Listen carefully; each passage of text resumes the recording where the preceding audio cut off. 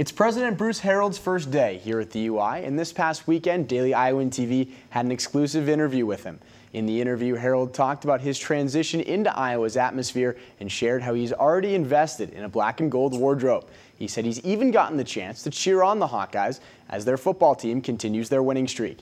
As the interview continued, he first addressed sexual assault on campus and said he'll be doing everything in his power to continue with former President Mason's plans on rebooting how the campus handles this major issue.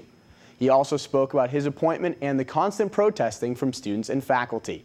Harreld said, quote, "It comes with the territory. I consider myself to be a leader, and walking into situations that need leadership, that's kind of natural." He then continued on with saying that he's heard the concerns from the public and he doesn't have a problem with it, but it needs to be a civilized discourse. If you'd like a more in-depth look into the interview, check out Monday's print edition of the Daily Iowan.